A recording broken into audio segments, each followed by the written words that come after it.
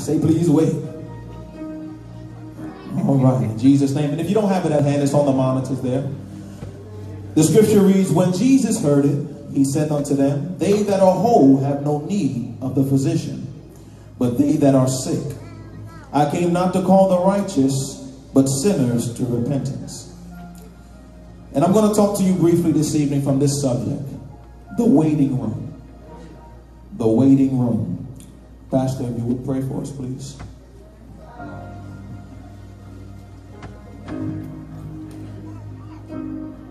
Come on, let us pray. Father God, we love you. We thank you. We give you glory. We give you honor. We give you praise, oh God. We thank you, Lord God, for the reading of your word. Right now, as the word, oh God, goes forward, that which we have read, let it be applied to our lives, oh God. Father, you've given your son, Lord God, the word to teach us tonight. I pray, Lord God, let the anointing flow. And Father, let his lips, Lord God, and his tongue be a ready writer, oh God, that he will speak according to the Holy Ghost of what you've given him. Father, I pray that we would all be able to say, it was good that we came back to the house of the Lord tonight.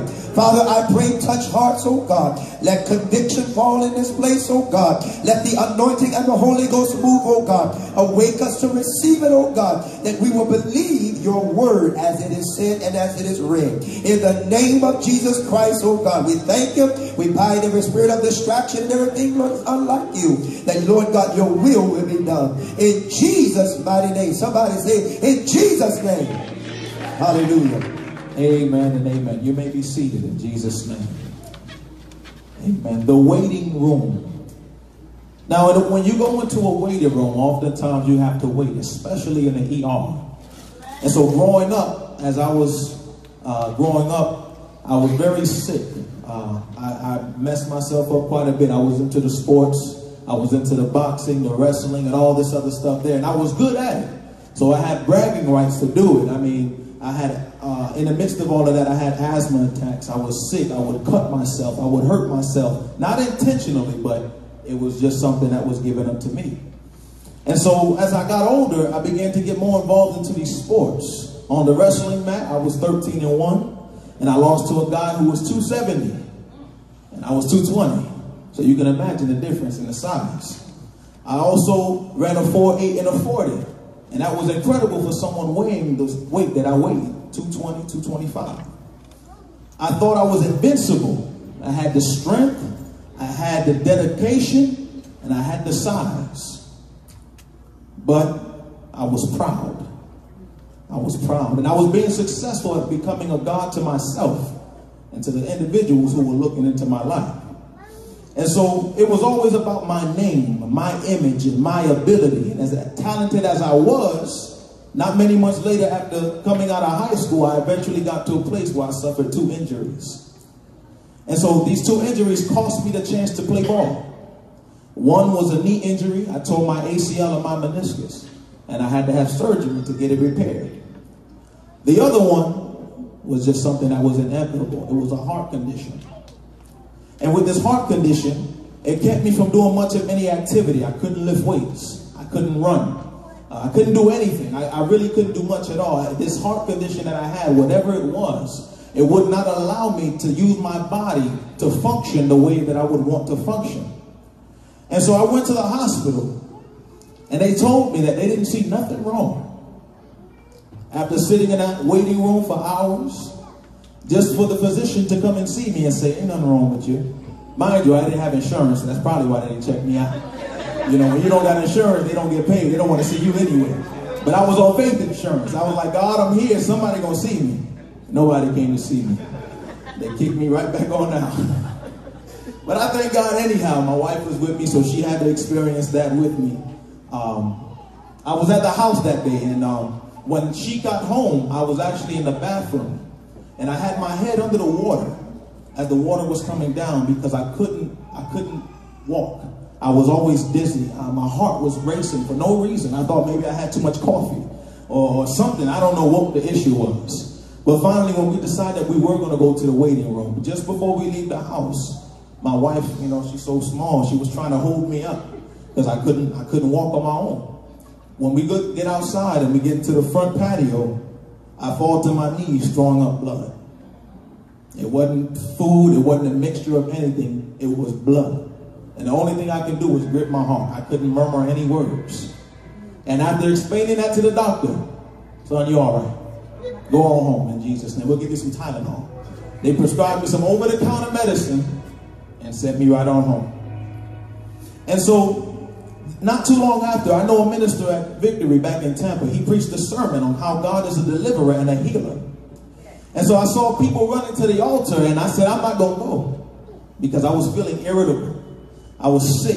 I didn't feel like getting bumped. You know how you at the altar, sometimes people slap you and they just worship and don't take offense at it. I didn't feel like dealing with that. So I said, no, I'm not going to go up there. I couldn't really move fast anyway. And I would get dizzy and nauseous. And these were just some of the excuses that I gave God as to why I didn't go and get my healing. That night at the altar, I looked down and I seen nothing but a bunch of broken people. A bunch of broken people. And they were my brothers and my sisters. And even though the physician showed up, and I was right there in the waiting room, I missed it because of the excuses produced by reasoning. But I couldn't get the sermon out of my mind. I'm thinking that God, I went to the doctor, I've taken all these natural remedies, I drank in the tea, I'm trying to get my heart right, what's going on? And so God tells me, go to that man of God, the same man who preached the sermon. Now he's in his car, he's about to pull off. And I'm like, well, God, he leaving. I don't want to bother him. He leaving. He just put the stroller up. He got the kids in the car. So I go to him anyway out of obedience. God said, go. He said, what's going on, bro? What is it that you need? I said, sir, God told me to come to you because you preached that word. I need a healing in my heart. There's something wrong and the doctors don't know what it is. He touched my chest to pray for me. And I felt the shock. You will not believe what happened after. Nothing. Nothing happened right after that prayer. And God later on made me realize why nothing happened. He said, because you went in obedience, but you had no faith. You sat in that waiting room for so long, hoping that someone would see you, but you were expecting the worst. So how do you expect to get better when you're just expecting the worst? And so I realized later on, as you can see how I run on this altar here, as you see how I can hold my son, I couldn't do that. And had I had my son at that time, I couldn't do it. My body would not allow me to. This is why I'm excited to say I can run. This is why I can take joy and say I'm going to go lift weights. This is why I can say, God, I thank you, because it was God that healed me. Nobody healed me. Every doctor I went to, every doctor I saw did not want to see me, or they say nothing wrong with you after all the tests that were taken. The Revelation 12:11 says that they overcame him by the blood of the Lamb and by the word of their testimony. And they loved not their lives unto death. So my question to you this evening, what is your testimony? What has God done for you? You may be facing an issue similar to the last one. But the same God that brought you out then is the same God that can bring you out now. If you don't got a testimony, let me just tell you some of mine. God delivered me from sickness. God delivered me from people who did witchcraft to me. God delivered me from people who wanted to harm me. God delivered me from fatal situations. There was a semi-truck that hit me. And I'm standing here to tell you today that God is able to keep you in all ways. In Jesus' name. No one can tell me that God is not a healer. No one can tell me God is not a deliverer, because I've experienced it for myself. I can see if you're trying to explain it to me and I had no experience, but it's too late to tell me he can't deliver. It's too late to tell me he can't heal, because you're looking at a walking testimony. I couldn't walk like this before. I couldn't jump like this before. I couldn't run like this before. But I can do it now, and I take joy in that. It is God that healed me. Jesus' name. So understanding that, I have three very quick points for your consideration. Firstly, the house of God is a hospital for the broken. The house of God is a hospital for the broken. There's three types of people that you see that exist. And we're going to look at this in two senses. The Jews, the Samaritans, and the Gentiles. The Jews are God's chosen. The Samaritans are those that are part Jew, part Gentile. And then you have the Gentile, which is us. On the other hand, you have three types of people that exist in a hospital. You have the desperate, you have the mediator, and you have the commoner. Now the commoner is somebody that comes into the hospital And they're looking for the first doctor that they can see. I'm sorry, rather, the desperate one is the one that comes into the hospital. And what they do when they go in, they don't just come and strolling in. They come in and they're looking for a doctor to let the doctor know, Doc, I need you to come and see about me. Doc, I need a healing in my, something's not right, doctor. Come on, send somebody to come and see me quick. These are the people who are desperate. They're not afraid to say, I don't care what you think. I don't care what you're looking at. I don't care how I sound, but I need help. These are the desperate. Then you have those that come in the condition where they can't cry out because they've been so wounded to where it's supposed to be considered fatal or near death. But they have someone crying out for them, and it's called a mediator. If you've ever been to the hospital, you see someone on their deathbed just lying there looking like they're dead, but someone was right next to them talking to them. And that person that's talking to them is the third party between them and the doctor, letting them know, I'm with you to the end. Doc, I need you to save this person.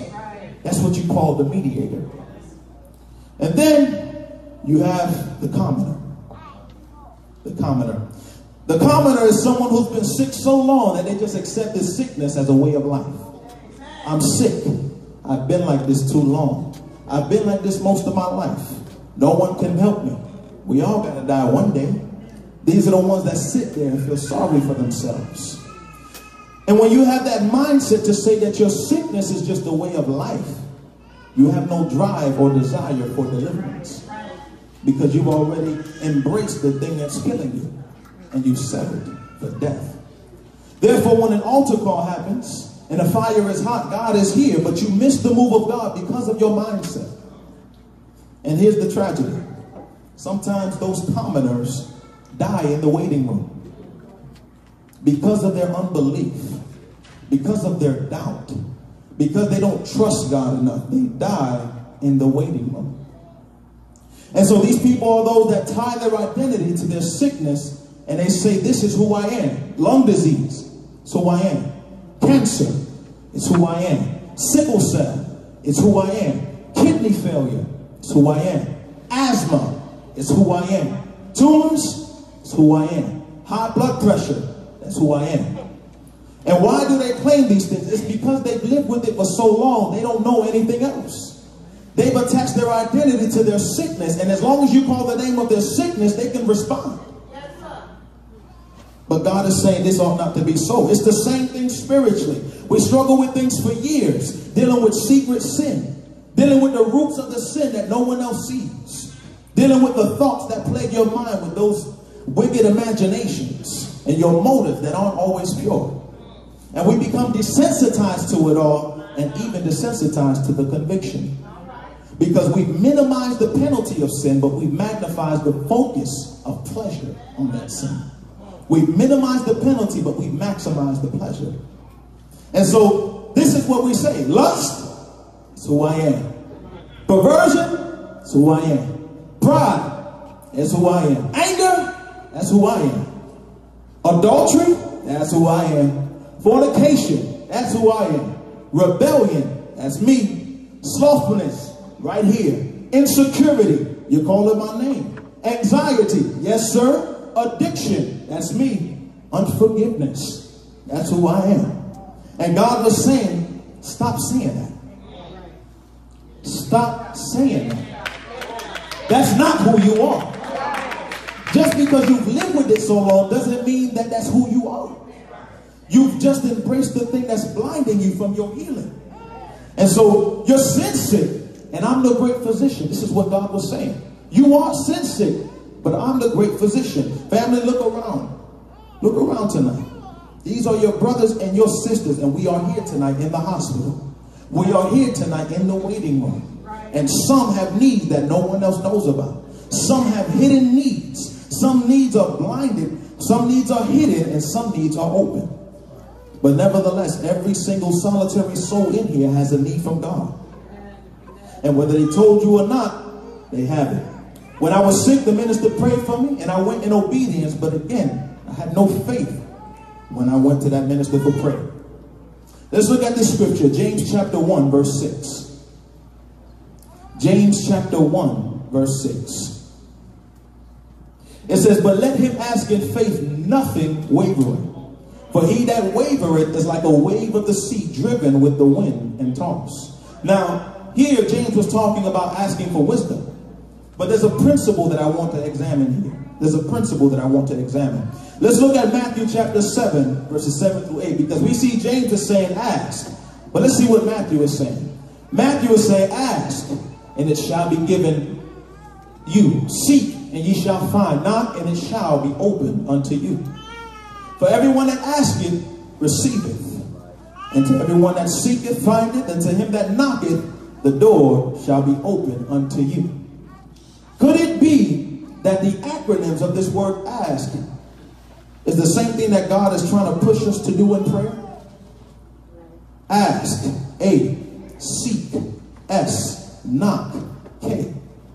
The whole principle of the scripture was God saying, whatever you ask of me, I'm willing to give it to you. But don't ask me in doubt. Ask me in faith. You're waiting and you're waiting for me to move. You're waiting and you're waiting for me to move on your behalf. But you keep asking me. I want to answer you, but you're not asking me in faith. Your heart is not right when you ask me for what you want. And I can't give you it. I want to give it to you. I'm longing to give it to you. But I can't because your heart is not right. You don't believe me enough. You don't trust in me enough. You talk about me, but you don't talk to me. You know about me, but you don't know me. And God is saying, I want to give it to you, but come to me in faith. Stop coming to me in doubt. Stop coming to me in fear. Stop coming to me in anxiety. Even when you're praying, I don't know what, even when you're praying in your closet at home, the same principle applies. Ask me in faith. Ask me in faith. Amen. And so it's been said that this ETH is there for a reason, not only as an archaic language or the Shakespeare language, but it means to do continually. And so what he's really saying in verse 8, he said, for everyone that keeps asking will keep receiving. And if you keep seeking, you'll keep finding. And if you keep knocking, I'll keep opening these doors unto you. And this is where he's really talking about prayer. So the question is, how long are you willing to bang on that door? How long are you willing to seek for your healing? How long, people of God, are you willing to ask over and over and over and over and over again? The answer should be until I get it. The answer should be until it happens. You got to wear God out. The Bible talks about the lady the unjust lady. Somebody just preached on it recently. He said this lady wanted to be avenged. And the judge didn't fear God nor regarded man. But because of her constantly going to the individual and saying, I need you to do something. I need you to avenge me. I need you to stand on my behalf. I need you to answer me. I need you to move for me. I need you to touch me. I need you to help me. The unjust judge said, you know what? Not because I fear God. Not because I care for man. But because she's wearying me with her crime. She's wearying me with bothering me. They're always asking me. And so because of that, I'm going to give it to you. God is saying, approach me the same way. You go to your neighbor that way. Why don't you go to God that way? You go to your friends that way, mama and daddy. But why don't you go to God that way? And so Jacob wrestled with the angel in Genesis 32, 24 through 30. It says, and Jacob was left alone, and there wrestled a man with him unto the breaking of day. And when he saw that he prevailed not against him, he touched the hollow of his thigh. And the hollow of Jacob's thigh was out of joint as he wrestled with him. And he said, let me go. It's the angel talking. For the day breaketh. Look at Jacob's response. He said, I will not let thee go except thou bless me. I will not let you go, Lord, except you bless me. And he said unto him, what is thy name? And he said, Jacob. And he said, thy name shall no more be called Jacob, but Israel. For as a prince thou hast thou power with God and with men, and hast prevailed. And Jacob asked him and said, tell me, I pray thee, thy name. He said, wherefore is it that you need to know my name? And he blessed him there. And Jacob called the name of that place Peniel. For I have seen God's face to face, and I have been preserved. This mindset for Jacob to wrestle with the angel of God required a certain mindset. He didn't just go up there with the mindset of being timid. He didn't just go up there with the mindset of unbelief and doubt. He went up there saying, you know what? I'm going to show you what I'm about tonight. I'm not letting you go until you speak something to my life. His blessing was a change to his identity, and a change in his identity affected the generations after him. So that thing you're not willing to fight for can help the people that come after you. But you've got to come to God with faith. You're waiting and you're waiting, but don't let your waiting be in vain. Don't let your waiting be in vain. You'll never appreciate freedom until you know what bondage feels like. The prison is always irrelevant until you're the one in it. You never regard the people that are locked up until you're the one in that position. Then you want somebody to care for you. But here's what happens when you don't regard the people that's already behind the bars. No one's going to regard you when you're there. Oh, they got to fend for themselves. You'll have to do the same when your time comes. And so whether it's a spiritual bondage, whether it's a physical bondage or a mental bondage, some people are there for a reason. And God would allow some people to stay there because that's the only place they'll find God. Some people can be free from their bondage. But some people stay there because God is saying that's the only way you'll know me is through pain. You'll only know me through suffering. The moment I deliver you, you're going to go back out there and eat your vomit. So I'm going to leave you here for your soul's sake. I'm going to leave you here so you don't get your soul thrown into hell. And that's considered the mercy of God. That's considered the mercy of God. Sometimes that's the only thing holding them and keeping them humble. This here leads me to my second point. You won't be delivered if you don't know what's written. You will not be delivered if you do not know what's written. Matthew chapter 4, verses 1 through 11. It says, then was Jesus led up of the Spirit into the wilderness to be tempted of the devil. And when he had fasted 40 days and 40 nights, he was afterward and hungered. And when the tempter came to him, he said, if thou be the Son of God, I know you're hungry. Command that these stones be made bread.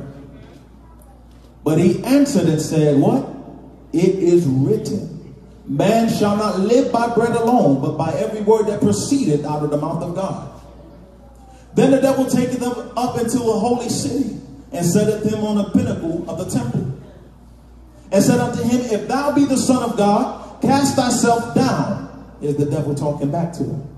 For it is written, Jesus, he shall give us angels. He shall give his angels charge concerning them. And in their hands they shall bear thee up, lest at any time thou dash thy foot against a stone. Jesus said unto him, it is written again, thou shalt not tempt the Lord thy God. Again, the devil taketh them up into an exceeding high mountain, and showeth him all the kingdoms of the world and the glory of them. And said unto him, all these things will I give thee. I'll give you everything that you're looking down upon right now, if you would fall down and worship me. Then Jesus said unto him, get thee hence, Satan. So no longer was it is written. It is written. At this point he had to say, get behind me. How dare you? I created all of this and you're going to offer it back to me? It is written, thou shalt worship the Lord thy God, and him only shalt thou serve. Then the devil leaveth him, and behold, angels came and ministered unto him. Notice the devil never left until he started speaking the word. Had he decided to lean on logic, had he decided to lean on reasoning, had he decided to lean on anything else other than his word, he probably would have been towards these deals. Had it been one of us, we probably, I know you're the devil, but I don't even know what's written anyway, so I might as well. This is the dangers of not knowing your word. You quote the scripture, but do you know what the scripture means? You know, and I don't know where I'm going here, but I'm going to go here. We talk about the kingdom of God. We often talk about wanting to go into the kingdom of God, but how many of us are using the keys properly? These scriptures that we read are the keys. Who's using the keys properly? There's 3 keys to get into the kingdom of heaven. We talk about it every day. Repentance, baptism in Jesus' name, filled with the Holy Ghost, which means there's 3 locks. There's 3 keys, there's 3 locks. You can't have 2 out of the 3. You need all 3. And so if you don't have all 3, that means you have no access into this kingdom that you talk about all the time. You have no access into this kingdom that you boast about and witness about. Your witnessing would be in vain because you don't understand your scripture or your word. And so my question that I started to ask myself, how many battles have we lost because we didn't know what was written? How many fights and blows have we taken because we did not know what was written? How many years have we had to deal with sickness and disease because we didn't know what was written? How many people have died because they didn't know what was written?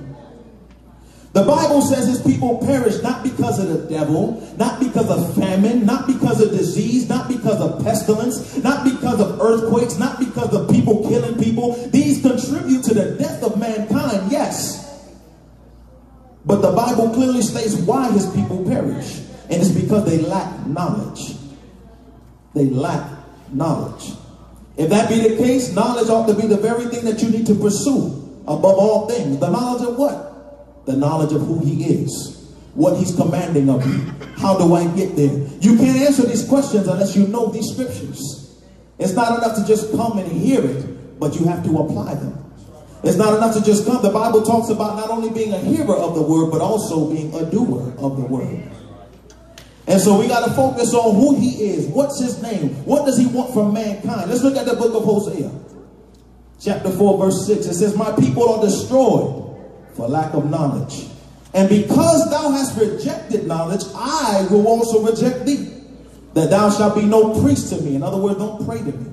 Seeing thou hast forgotten the law of thy God, I will also forget thy children. Why do you think people will profess to know him in that great day? Turn to Matthew chapter 7, verses 21 to 23. It says, not everyone that saith unto me, Lord, Lord, shall enter into the kingdom of heaven, but he that doeth the will of my Father which is in heaven. Many will say to me in that day, Lord, Lord, have we not prophesied in thy name? And in thy name have cast out devils? And in thy name done many wonderful works? And then will I profess unto them, I never knew you. Depart from me, ye that work iniquity. Now, yes, they believe because we know these signs shall follow them that believe. But even the devil believes and trembles. If you don't believe me, let's pull up the scripture. James chapter 2, verse 19. Thou believest that there is one God. We preach that, don't we? We preach that there's one God and no Trinity, right? That means the devil believes the same thing you believe and he trembles. The Bible right there says the devil also believed and trembled. But he's not going back with God. So your belief alone will not get you into the kingdom. Your belief alone will not deliver you out of your circumstance. Here's the issue. Many are intimate with the work of God, but not with God himself. This is why he's going to say, I never knew you. We were never intimate. You didn't talk to me often. You talked about me. You were about my business. You did my work, but it's just like you go to these secular jobs. You work a job. The CEO, you never met him, but you've seen pictures of him. You read his biography, but you never met him. And so you still get paid. You still get your 401k. You still get your good benefits, health, dental, vision, and all that good stuff. But then you try coming across that CEO that you just saw the picture of outside of that job. And you say, hey, I work for your job. Oh, you do?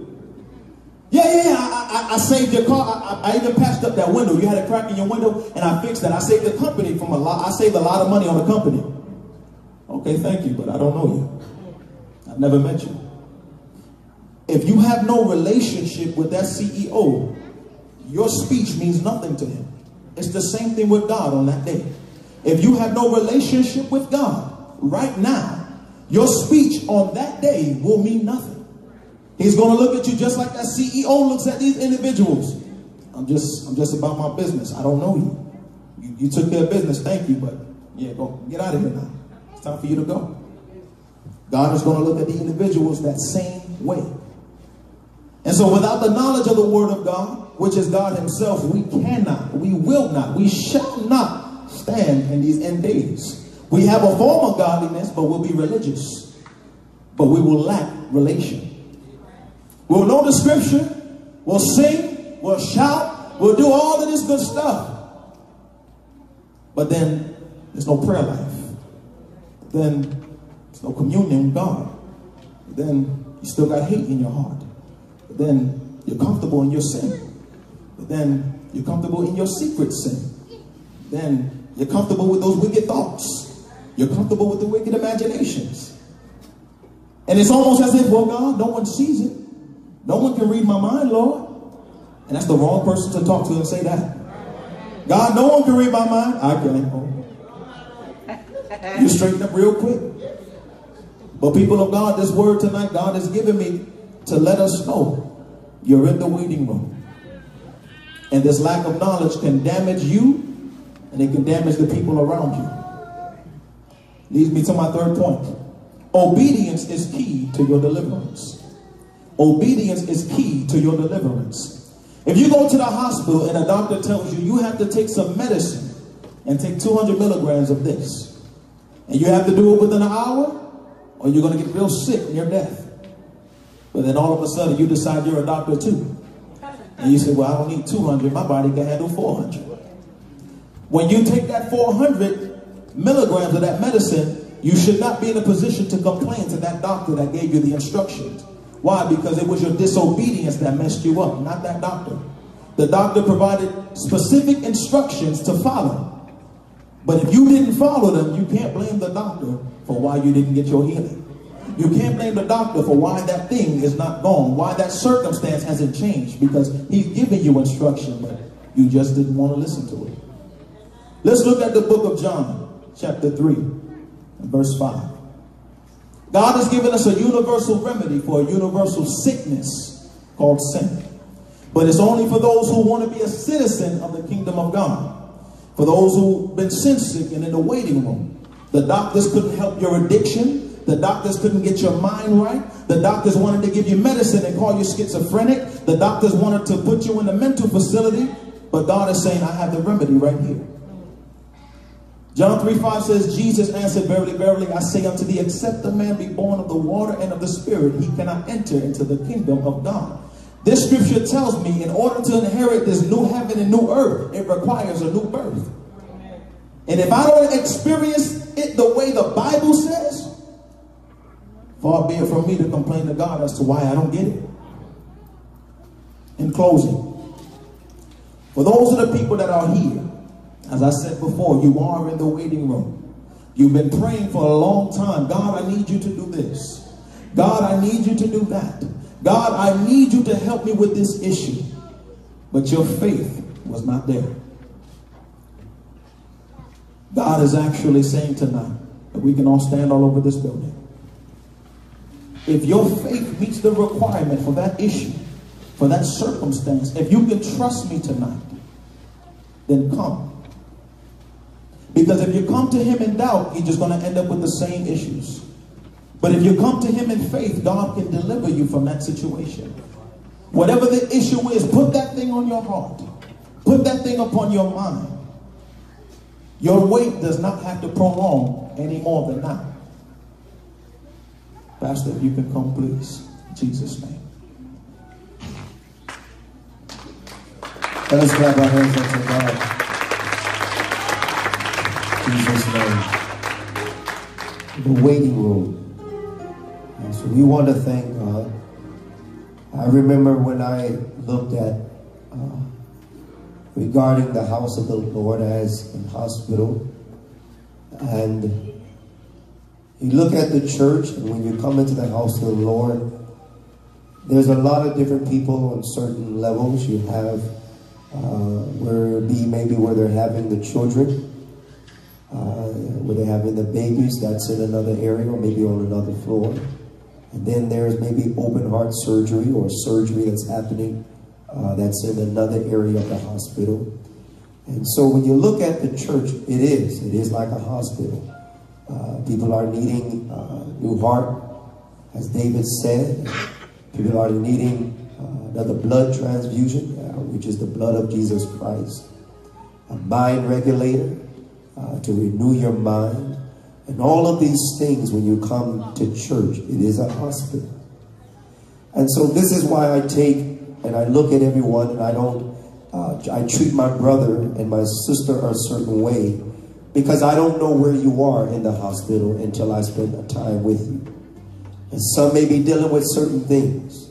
And so once we find out what you're dealing with, then it's better to be able to help you. And so just like in the hospital, as far as the secular world. And so in this place, the great physician is Jesus. And he is the one that is able to heal us from all of our sickness and all of our issues. The only thing is, will you come and see this great doctor that is able to heal you from all of the things that you're dealing with in your life and in your family, in your mind or in your heart. And so we say, try Jesus. You've tried everything, try Jesus. Because he is the one that is able. But again, he is a merciful God and a gentle God. He will not try to push his way into your life, but he will ask you to come. So I tell you, come see a man. Come experience healing in your life and in your body. Let us anoint you. Come to the elders as we anoint. And we will pray that God will heal you for whatever thing that you're dealing with. If you believe in God, believe in also what he can do. He said, for to us, these signs shall follow them that believe. In my name shall they cast out devils. In my name shall they lay hands on the sick. If you're here today, come and let us pray. Come and let us pray the prayer of faith on your life, on your family, on your soul, on your children. This is what the church is for. We don't come to just spectate, but we come to get involved with the healing that God has for our souls.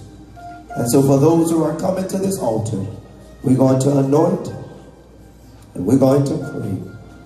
And we want God to touch your life. We want God to heal your situation. Heal your family in the name of Jesus Christ. For Lord, we trust you to do it. We believe you as the scripture has said. And we thank you for the word tonight. We're in the waiting room, Lord. And we're waiting on you. We've come to the altar. Let us lift our hands up to him right now as we receive the healing from the great physician, Jesus Christ of Nazareth. Father God, we thank you right now. And we love you with all of our heart, mind, and soul. For Lord God, you have saved us, oh Lord. Lord, many of us have been baptized in the name of Jesus and filled with the gift of the Holy Ghost. And Lord God, there's still much more that we are in need of. We thank you for the healing of our souls. But right now, supply our need. Bring the healing in our families. Touch our bodies, oh God, from the crown of our head to the soles of our feet. Father, I believe right now healing is in this place. And God, you said by our faith, be it unto thee. And God, right now, touch. Lay your nail-scarred hand upon us, oh God, by your stripes. You are beaten for our healing, oh God. And so, God, if you're beaten and bruised and chastised for our healing, right now, heal the souls that have come to this altar. Father, young daughters, in the name of Jesus, that their lives need to be turned around. Father, sons, in the name of Jesus. Father, we pray right now, God, for families.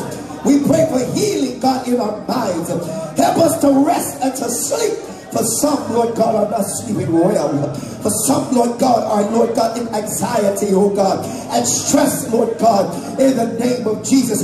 It's been a long time right now, God, and we've been in this condition right now. But we want the condition to change. We want to testify that he's still a healer. We want to testify he's still a way maker. We want to testify he's still a savior in the name of Jesus. He's a heart fixer. He's a heart and a mind regulator in the name of Jesus, oh God. We trust you to do it. We love you, oh God. We love you, Jesus. And God, in the midst of it, we're going to praise you. We're not going to murmur like they did in the wilderness. We're not going to murmur and complain, but we're going to say thank you for the miracles that you've already done. And if you did those, you can do this. If you did those, you can do this. So heal and set free. heal and make whole in the name of Jesus. By your faith, come on, people of God, by your faith, it shall be done. You trust God that made the universe. You trust in the healer. In the name of Jesus, we love you, we thank you, we praise you, we give you glory, we give you honor. In the name of Jesus Christ. Somebody open up their mouth and say thank you, Jesus. Come on, clap your hands and say thank you, Jesus. Because you believe in the one that is able to do it. Man cannot do it, but only God can. We give you glory, Jesus. We thank you in the name of Jesus Christ.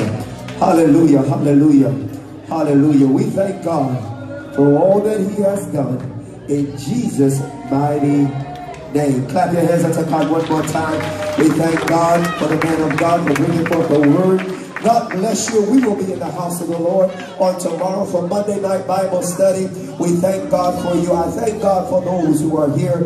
I thank God for those who come back, for our elders and our mothers in the house of the Lord. We appreciate all that you have done and all that you do. Just your presence being here. Come on, hug your brother and your sister. Come on, give somebody a hug that you don't normally talk to. Just give a hug around their neck and say, Mother, I'm so glad to see you. Brother, I'm so glad to see you. Sister, I'm so glad to see you in the name of Jesus Christ. God bless you. We love you here at New Life. This is family in the name of Jesus Christ. We give God praise and thanks for all He has done. Come on back tomorrow, Monday night at 8 o'clock. We'll see you in the house of the Lord in Jesus' name. God bless you. God bless you. Be ye healed, people of God, in Jesus' name.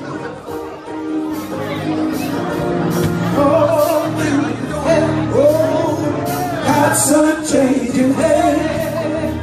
Oh, yeah. God's unchanging hand. Feel your hope for things eternal. To God's unchanging hand. Oh, ooh, God's unchanging hand. Say you.